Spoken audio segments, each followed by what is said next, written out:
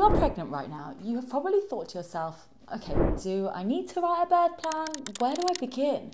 So amongst obstetricians and labour ward midwives, birth plans can sometimes get a bad rep. But I don't necessarily agree. Whether you're planning a birth on a labour ward or you're considering other options, having a birth plan, or as we prefer to call it, birth preferences, can really help you to feel more prepared and ready to adapt according to your situation. And this hopefully leads you to a more positive experience of your birth in the end. I'm Brooke, I'm an obstetrics doctor and I work on labour ward all the time, seeing the pros and cons of different types of birth plans. So I'm here to help you to write the perfect one. So let's dive right in, and first off, who should make a birth plan? Honestly, not everyone needs to do it. If you feel confident and flexible about your birth, that's totally okay, especially if you've already given birth before, you're happy to go with the flow because you know what to expect. Also, some people just prefer to let the health professionals guide them through at the time. And that's great if you know your team already, especially. But if you want to outline your preferences and you want to communicate them clearly to your healthcare team, a birth plan can be very helpful. Above all, your birth preferences are about you. They're for you. It's about you and your partner sitting down, researching or learning about what might happen, thinking about what choices might feel right for you, discussing them, explaining to each other what you might like to happen on the day. So yes, a printed birth plan is a tool that can be used on the day, but you don't need a physical copy. You just need to think about the different outcomes so that you know loosely what you want and what choices you would make in different situations. What's the difference between birth plan and birth preferences? I actually prefer the term preferences because, as you might guess, birth doesn't always go exactly as planned. Preferences gives you the flexibility to adjust things as you need while still having your wishes known and taken into account. So this is where birth plans can get a bad rep.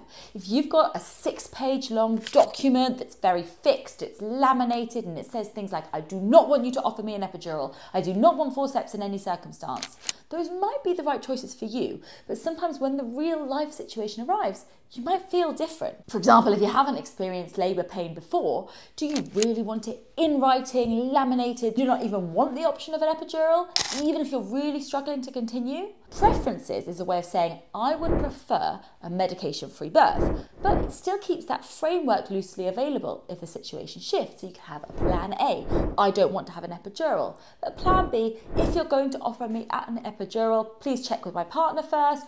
You know, X, Y, and Z might be your preferences if that situation was to arise. So you can have like an A, B, and C. Okay, so how do you prepare to fill out your birth preferences? So as I mentioned before, you should start by discussing your options, and that can begin with your midwife or your doctor. Begin also as early in your pregnancy as you like. You don't have to wait for them to raise your birth plan with you.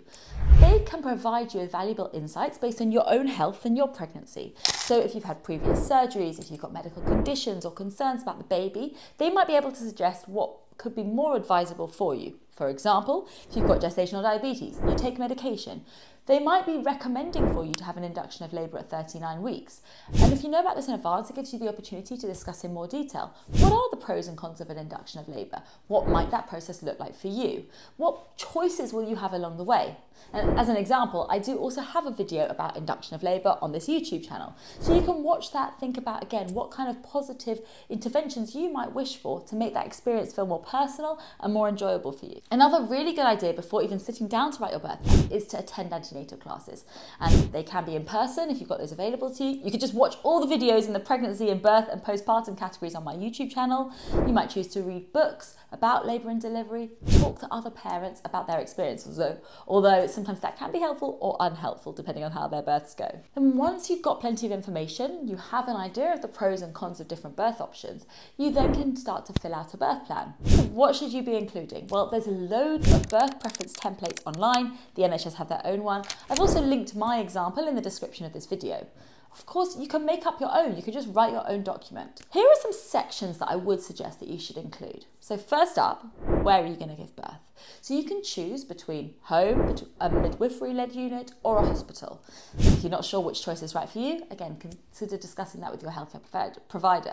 You will want to consider your pregnancy history, your previous surgeries, and what pain relief options you might wish for before you're going to decide which place you're going to give birth in, because not all will be available in each place. Next up, companions. Who do you want with you during your labour? Is it your partner, a friend, a family member? I'd also suggest, again, you have a plan A and plan B. You can have a backup option in case your partner's unexpectedly unavailable, they become unwell, or you've got childcare issues. Next, what about your birthing environment? Think about whether you'd like to use items like The birthing ball, stools, swings, that could all help you to stay comfortable and mobile during labour. You could also ask if there's an option to have a tour around your birthing unit, either in person or online, so that you can see what options are available in that particular birthing unit. So check if your hospital has any facilities, special facilities like birthing pools. Do you want to use the water for pain relief, or do you even want to give birth in water? Next, you can think about the monitoring. So discuss how you would like your baby's heartbeat to be monitored, if it's recommended for you to have intermittent auscultation or continuous monitoring.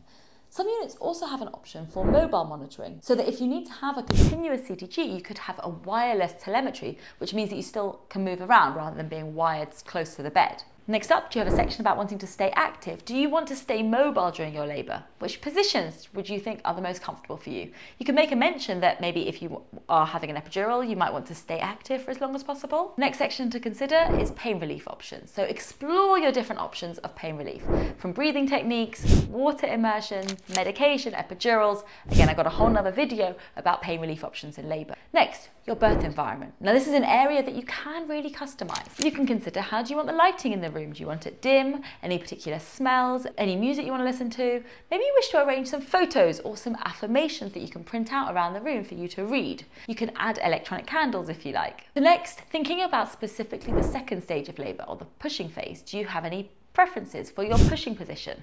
How do you want to be encouraged? Do you want someone to cheer you along? Do you want them to be quiet?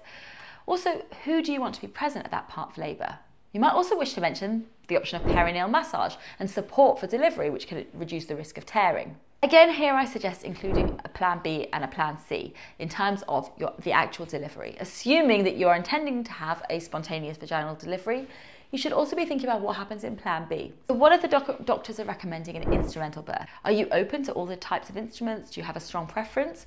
Now, again, remember that usually which instrument is going to be used would be decided by the doctor, depending on which is more likely to be successful. But if you have strong preferences, if you have strong thoughts about this is where you should make a mention of. Another consideration is, do you wish to see the instruments before they're used, or do you want them to be hidden so you never see them? And the other section to think about is an abdominal birth. Do you have a preference about C-section? Do you feel that you would like to avoid a C-section in any circumstance, or do you feel like actually you prefer to have a C-section than an instrumental delivery? You can make a note. Who would you like to have with you if you're going to have that cesarean section? What music would you like to be playing? Would you like early skin-to-skin time? Do you want to be shown the baby as they are being lifted out? So do you want to have the drapes dropped, for example? Again, I've got a separate video about C-sections, which I recommend watching even if you aren't planning to have a C-section. Finally, think about the episiotomy and the delivery of your placenta, so you can talk with your midwife or doctor about these procedures and your preferences. Ultimately, it's really important to remember that your birth preferences should be flexible. Births can be unpredictable. What matters the most is, it's true, the safety of you and your baby, but it is really important for you to have a good experience.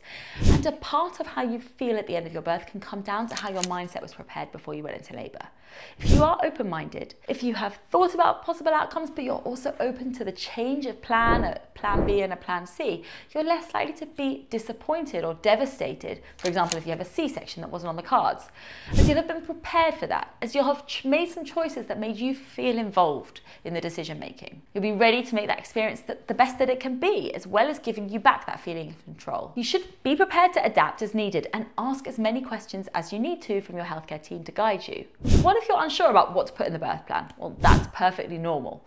If you have any doubts about what to put in your birth preferences, discuss them with your midwife or your doctor. You can even do it on the day. You don't have to do it in advance, but they can provide you with more information to help you make those decisions. So, as I mentioned at the start, you simply don't need to stress about any of this. You don't need to predetermine your choices. You can just go with your feelings in the moment. So there you have it, some of my tips for writing your birth preferences. And if you've got any questions or you need some further guidance, feel free to comment below. I really want to help you to feel as prepared and confident as possible for your upcoming birth. So thanks for watching, and if it's helpful, please subscribe to the channel for more tips about pregnancy and childbirth.